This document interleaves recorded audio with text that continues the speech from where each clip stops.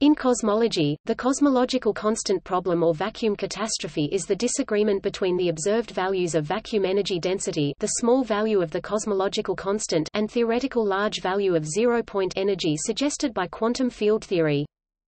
Depending on the Planck energy cutoff and other factors, the discrepancy is as high as 120 orders of magnitude, a state of affairs described by physicists as the largest discrepancy between theory and experiment in all of science, and the worst theoretical prediction in the history of physics.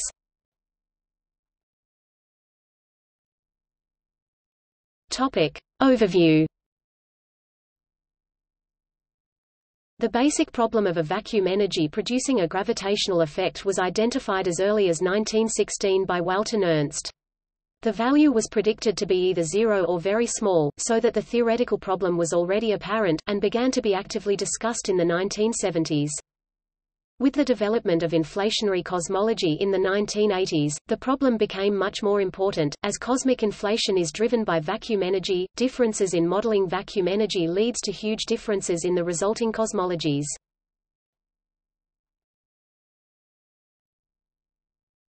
Topic: Quantum description.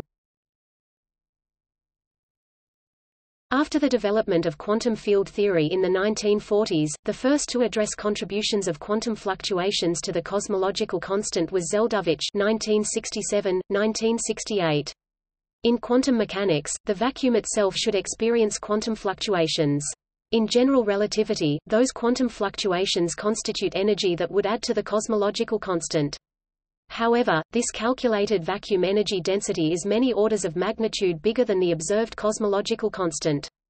Original estimates of the degree of mismatch were as high as 120 orders of magnitude. However, modern research suggests that, when Lorentz invariance is taken into account, the degree of mismatch is closer to 60 orders of magnitude. The calculated vacuum energy is a positive, rather than negative, contribution to the cosmological constant because the existing vacuum has negative quantum mechanical pressure, and in general relativity, the gravitational effect of negative pressure is a kind of repulsion. Pressure here is defined as the flux of quantum mechanical momentum across a surface. Roughly, the vacuum energy is calculated by summing over all known quantum mechanical fields, taking into account interactions and self-interactions between the ground states, and then removing all interactions below a minimum cutoff wavelength to reflect that existing theories break down and may fail to be applicable around the cutoff scale. Because the energy is dependent on how fields interact within the current vacuum state, the vacuum energy contribution would have been different in the early universe. For example, the vacuum energy would have been significantly different prior to electroweak symmetry breaking during the quark epoch.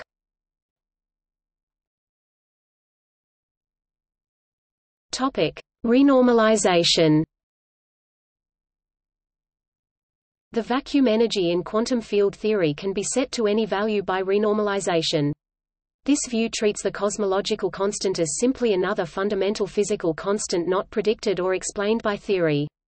Such a renormalization constant must be chosen very accurately because of the many orders of magnitude discrepancy between theory and observation, and many theorists consider this ad hoc constant as equivalent to ignoring the problem.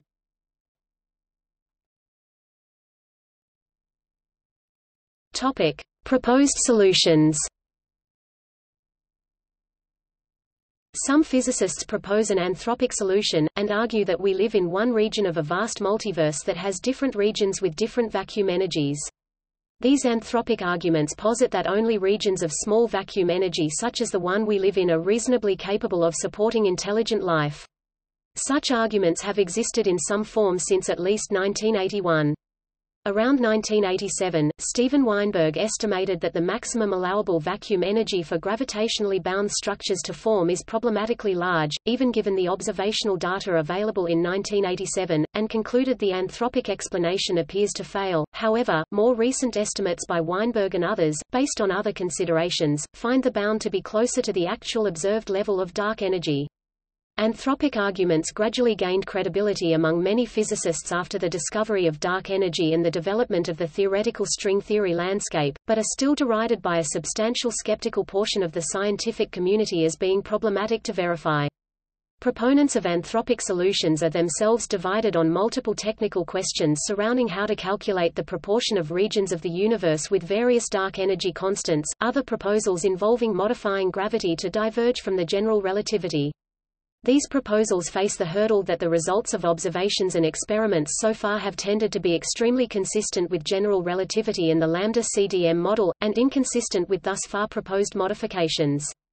In addition, some of the proposals are arguably incomplete, because they solve the new cosmological constant problem by proposing that the actual cosmological constant is exactly zero rather than a tiny number, but fail to solve the old cosmological constant problem of why quantum fluctuations seem to fail to produce substantial vacuum energy in the first place.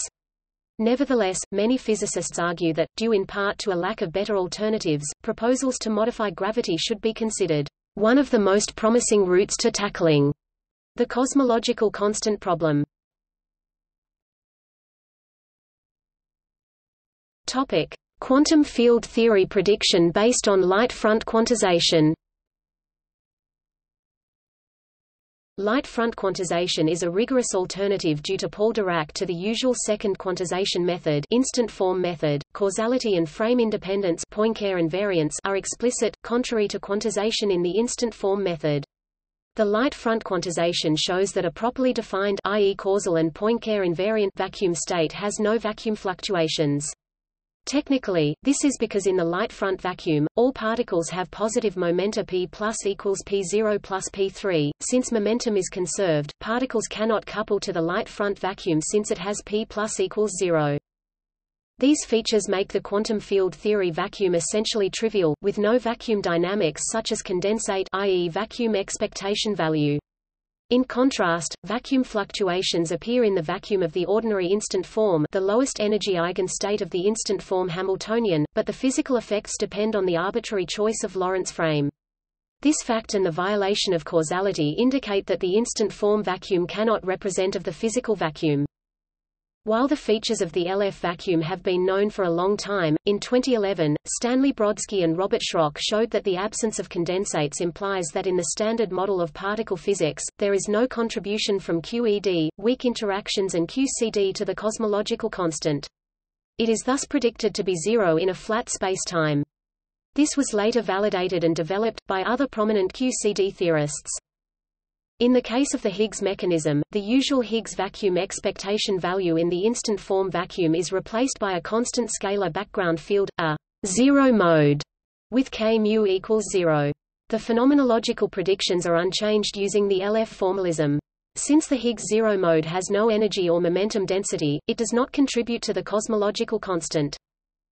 The necessity of performing the quantum field theory vacuum calculations using the LF form can be understood using the following analogy with classical mechanics. First, one needs to recall that the LF form enforces essential features of general physics, causality, Poincare invariance and Lorentz boosts that are purely kinematical. In contrast, calculations using the instant form violate causality, break Poincare invariance and require Lorentz boosts that introduce uncontrolled dynamical corrections. These properties of the instant form means that the boosts mix the well-controlled kinematics of the problem with complex dynamics arising from the force fields.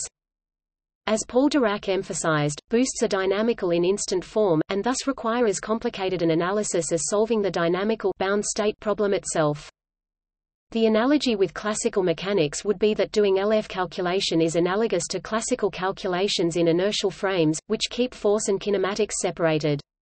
In contrast, using the instant form is analogous of using non-inertial frames in classical mechanics. Non-inertial frames produce fictitious forces which thereby mix as dynamics and kinematics.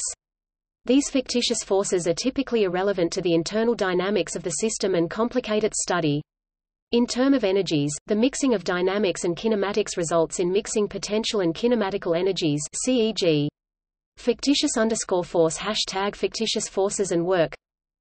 Thus, the Lorentz-dependent and a causal determination of the vacuum energy by instant form calculations may be thought as similar to generating fictitious potential energies in classical mechanics when non-inertial frames are used. The small non-zero value of the cosmological constant must then be attributed to other mechanisms, for example a slight curvature of the shape of the universe, which is not excluded within 0.4% as of 2017, could modify the Higgs field zero mode, thereby possibly producing a non-zero contribution to the cosmological constant.